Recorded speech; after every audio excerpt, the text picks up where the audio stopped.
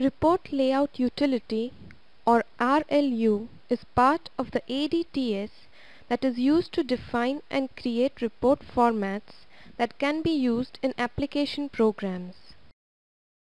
RLU supports a number of features. Sequence line commands that can be used to copy, move, repeat, insert, exclude, and delete lines, define a field or a record type, and to display a ruler. Command line commands that can position the display, change editing options, find character strings, hide lines, save changes to a report, and exit from RLU. Services display that provide find, change, and browse copy options. Split session editing and browsing that allows you to split the design report display into two parts. Full screen mode that allows you to set your edit or browse display to full screen mode, where function keys are removed from the bottom portion of the display. Syntax checking that allows you to create error-free source members. We can start an RLU session in one of the following ways. Type the start RLU command from any command line with the required parameters. Type the start RLU command and press the enter key from any command line. This will automatically open the printer file that had been edited in the last session. Select option 19 from the Work with Members display to edit an existing printer file. Let us begin by typing Start RLU on the command line and pressing the F4 key so that we are prompted for the parameters. The Start Report Layout Utility display appears. Here we type the source file name, library name, the source name, and a text description, and then press the enter key. We come to Design Report screen that is very similar to the SEU screen. All the SEU commands can be used with RLU as well. Here we type in the required report format. Take care not to press the enter key. To define the line or lines that make up the record format, we can either type DR on each sequence line or type DRR on the first and last sequence lines that belong to a record format. On pressing the enter key, the screen appears as seen here, with a default record format name RCD001 in the sequence number field. The first line of the format contains the name, while the remaining lines have a continuation character, the plus sign, in the sequence number field. Press the F18 function key to define record keywords. On the Work with Record keywords, we specify option 2 to select a particular keyword. Here we select the space before keyword to specify the number of lines to move forward before printing the record format. On pressing the enter key, the specify space before display appears. Here we specify the number of lines to space to before printing. Pressing enter will take us back to the Work with Record keywords display. A greater than symbol will appear before a keyword when it has been selected. To define a new record format name, press the F10 key. Here we type in the new record format name REPRT and press the F3 key. This brings us to the Design Report screen. The default record format name has been changed to REPPRT. To define a field, we can place the cursor in front of the field and press the F11 function key. To define a number of fields, appearing on a line, we type DF on the sequence line number and press the enter key. Here we use the second method.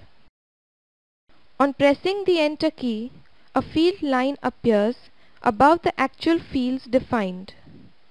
Also, a message appears at the bottom of the screen confirming that two fields have been created. We can define keywords for each field individually by placing the cursor on that field and pressing the F23 function key, or we can use the F4 key to work with all the fields that have been defined for the format. On pressing the F4 key, the Work with Fields screen is displayed. As you can see, the two fields that we have defined so far are listed here. Here you have options to change, delete and work with keywords. Let us select option 2 to change the field attributes. Pressing the enter key will take us to the Specify Field Information screen. FLD001 is a date field. We convert FLD001 to a constant field by pressing the F11 key. We can also specify the starting position for the field FLD001. On pressing the enter key, we return to the Work with Fields display. To specify keywords for a field, we enter option 5 against the field.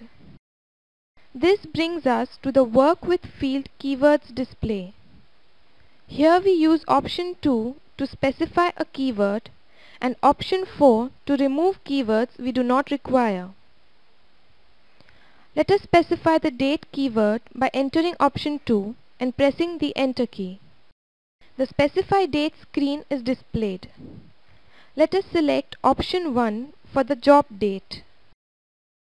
Pressing the enter key will take us back to the Work with Fields display.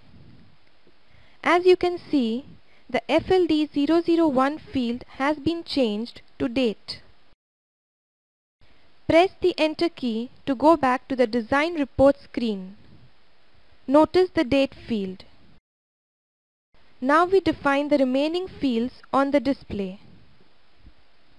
To define all the fields, type DFF on the first and last lines between which you want to define fields. When you press the enter key, you see the screen displayed here with a message at the bottom indicating that 6 fields have been defined. Press the F4 function key to define all the fields just as we did for the first 2 fields. The Work with Fields display is shown on the screen.